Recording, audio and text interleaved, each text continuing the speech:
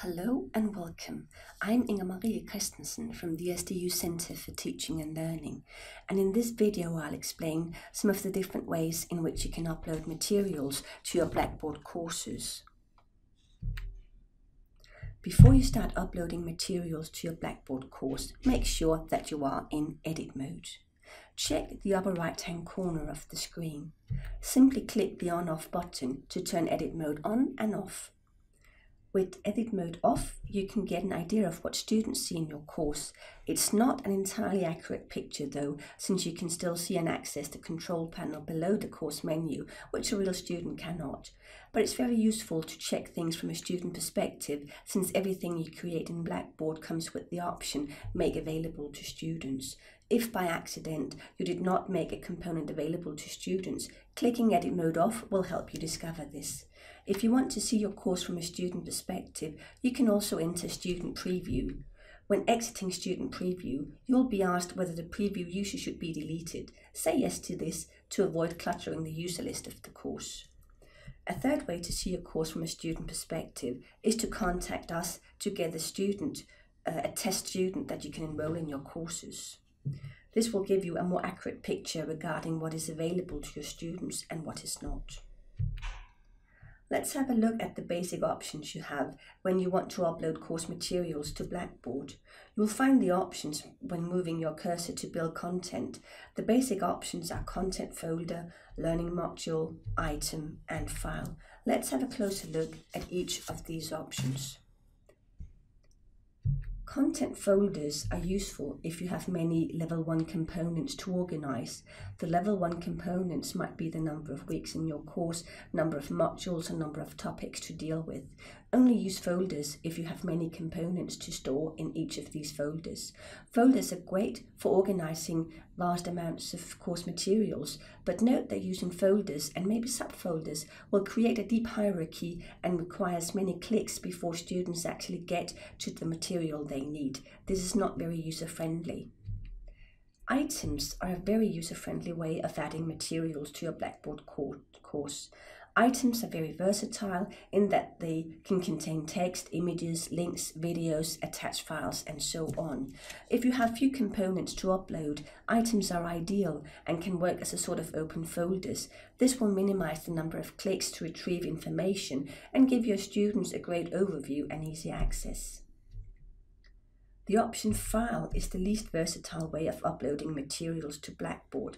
With File, you can simply upload files to Blackboard. You can provide your file with a new name, a heading, but you cannot add comments. Only use File when you have few files to upload and when these are easily identifiable, such as the course description, the semester plan, etc. Note that these specific file types just mentioned should be uploaded to the course information section.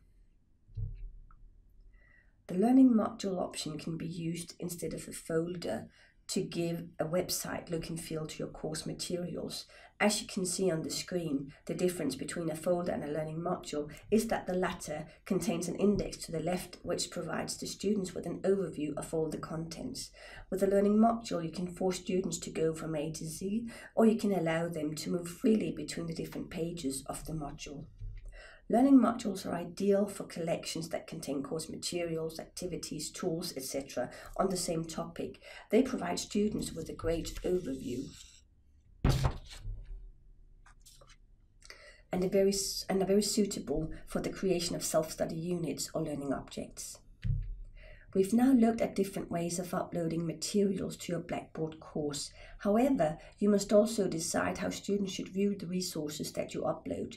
You can choose between 3 different types of views, and you make your selection by clicking the menu item Course Materials and then clicking the arrow next to the heading Course Materials.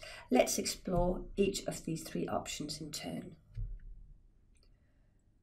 I'll now show you what items in Blackboard will look like when you select each of the 3 views. First, we have the icons only view. As you can see, Blackboard's icon will be displayed above the heading of the item you have created. Students have to click the headings to see the actual contents of the item. So in this view, the item actually works as a folder. Then we have the icon and text view, which will display both the Blackboard icon and the heading and the actual text that you typed into the item in question. Finally, we have the text only option that displays the heading and the text, etc. that you typed in. In this particular course, we're using the text only view. This enables us to use our own icons instead of Blackboards. In this way, we hope to give our course a distinct look and feel. If you want to use your own icons, do the following. Choose the text only view. Create an item. Folders and learning modules can also be used. Type in a heading for your item. In the text box, insert a table with 1 row and 2 columns. This helps you control the position of icon and text, etc. Insert your icon image in cell 1 using the button Insert Edit Media. You can change the size of the image on the Appearance tab that becomes visible when you insert an image.